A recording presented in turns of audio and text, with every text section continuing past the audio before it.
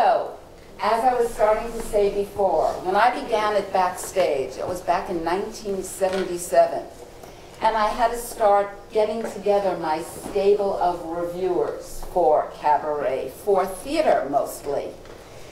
There were certain criteria by which I judged whether I would want to hire is a kind of funny word, but use for the amount of money I was paying them, but help me decide whether this person would make a good reviewer or not.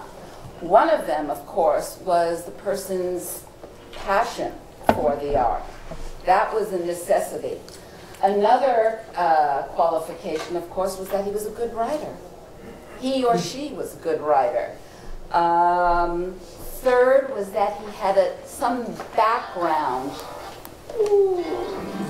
Stephen, I specifically said to you, at least put it on silent for now. No, I did. Yeah. I hate to hear it when it's on. You couldn't afford it. That he had some sort of theater-going experience by which he can judge other shows that he was going to see. It helps set everything in context. Another part of the person's personality would be how open or how flexible, how open the person would be. I mean, was he so rigid that only he liked certain things and would ignore other things? No, that person had to be open to accept, to see all kinds of theater and be able to judge it in context. So, fast forward many, many years later, those standards may exist, but now anyone can write a review. I mean, when I began, I started with an electric typewriter. The idea of a word processor wasn't even used then. But there are blogs, there are websites, there are chat rooms, and you see more and more people writing reviews of other people. I have my thoughts about some of those reviews, and I'd like you all to kind of chime in and tell me what are some of the advantages of having so many people writing about various artists, and what are some of the disadvantages? Roy. Okay. The obvious advantage is that it gets more opinions out there. There is a disadvantage, but that's qualified by something I'm going to say in a minute. A disadvantage is anyone can do it. There's a lot of crap out there.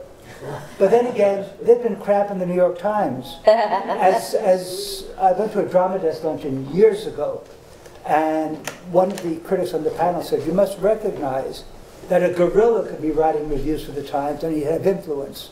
So I believe the bottom line is the audience, the readers, have to judge for themselves whether a person's opinion is worthy of consideration. Base it on your own standards, your own judgment. John Simon, who I probably respect more than I do any other critic in the world, has a blog. He no longer writes for as you all know, for New York Magazine, and not even for Bloomberg.com anymore. Yeah. It's the Westchester Guardian and the Yonkers Tribune, which itself is a blog. His opinion is worth reading, whether you agree with it all the time or not. So, but again, the bottom line, the audience has to judge, the readers have to judge for themselves. It's a very, very complicated question. I mean, it's a very, very complicated question, and there isn't really one answer to it. I think it's true in a larger sense of the general media conversation that's happening now in all areas of the media. It's a diversification of the media, and so you've got a lot more people writing. The problem is there isn't a centralized authority anymore.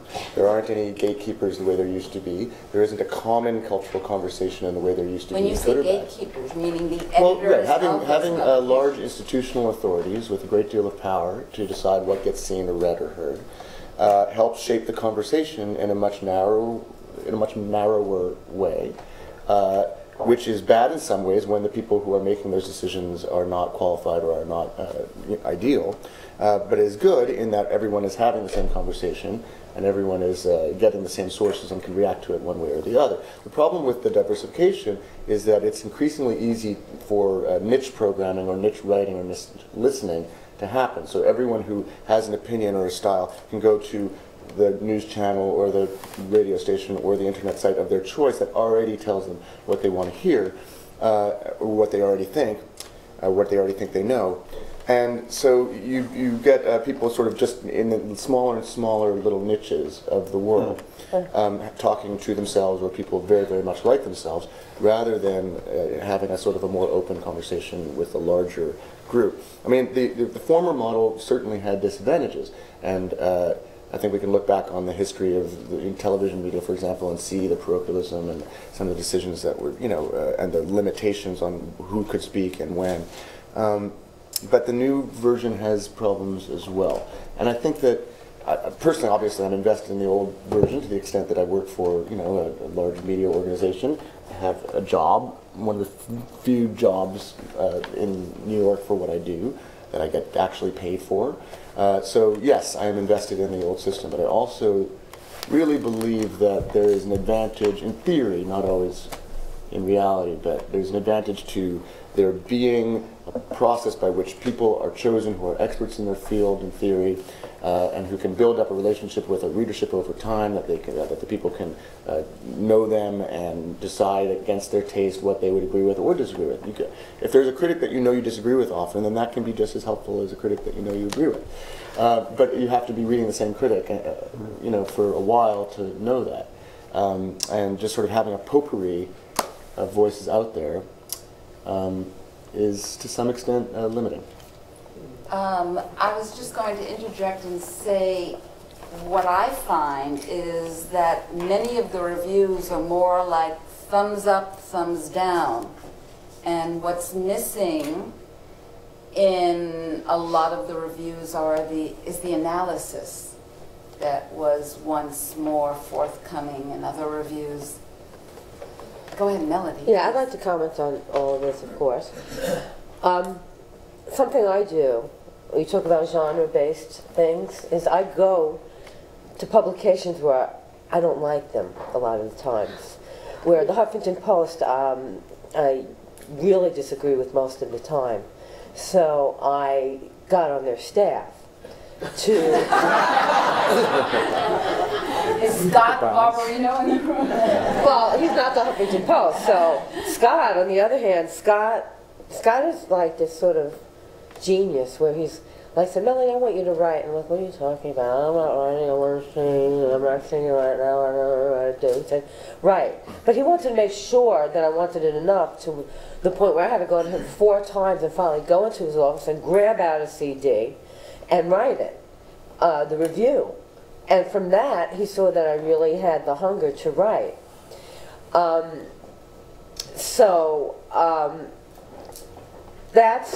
That's what I do. I manage to write in things that are not my niche, politically.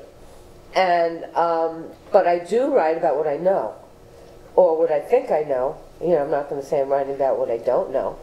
But, there are a lot of cabaret shows that are very self-serving. And I think a big part of that, the problem is real estate. I mean, right now, and I hate this phrase, it's about getting tushies into chairs. And wait, let's go back to the critical, go ahead. to the kind of reviews that you write. I write very analytical reviews. I'm a singer, and I was an actress, and I don't say someone was good and someone was bad. I do. But if I do, I say why. I say what is extraordinary about them, or what is lacking. I offer contributions because I know a lot about vocal technique. But what is your take on everyone else who's going up and writing about it? Do you find that it's a great place because there's just lots more discussion happening? I found that on Yelp is when I really got some chops going. I think these restaurant review things are great. Of course I don't like too much competition out there. But you have to really really make a voice for yourself to stick out. And I don't like the fact that everybody can get on, but I like the fact that I can get on. I don't know if I would have been able to get on without this type of media the way it is now. It's very, you know, I have my ups and downs about it. I don't know if I would have got on if it wasn't for blogs. I doubt it. Not that I am in a published magazine. I am in Cabaret Scenes, which is published. Right. And so I'm not saying that wasn't going to happen, but Print it's certainly... publications are a rarity. And we Print have two, exactly. we still have 2 print publications here. Right. Backstage used to cover Cabaret on a regular basis, and then when I left, out it went. Out it went. They do occasionally for some of the bigger names, the high-profile rooms, but not very often. Let's look at the... Can I make one additional point? Sure, Will. As far as the diversity of opinions goes, at some point it would be helpful to have either a club owner or a publicist here, and if they were here, they would probably say that you could take 1,000 blogs and it would not put butts in seats, as she says, as much as one review in the Times. Right. I mean, Exactly. if they all were, you know, up in arms and Unfortunately, unanimous, that's it the would not have the power. situation, The Times has more power than ever. I like to think the Journal has a little power, but I think everything else is like, you know, Time Out, the Journal, all are very far. Yeah, You know, the Time Out, it's the Times and Time Out and the Journal, and then every blog in the world put together, you know, is kind of the pecking order, and that hasn't changed. You could have, there could be 1,000 more blogs reporting in Cabaret tomorrow, and still, you know, the Times will have all the power and the glory, as they say. I don't know what's going to change it, or if it even should be changed. The Times is a very fair voice overall. But I'm just saying that. As a writer who has experience, who has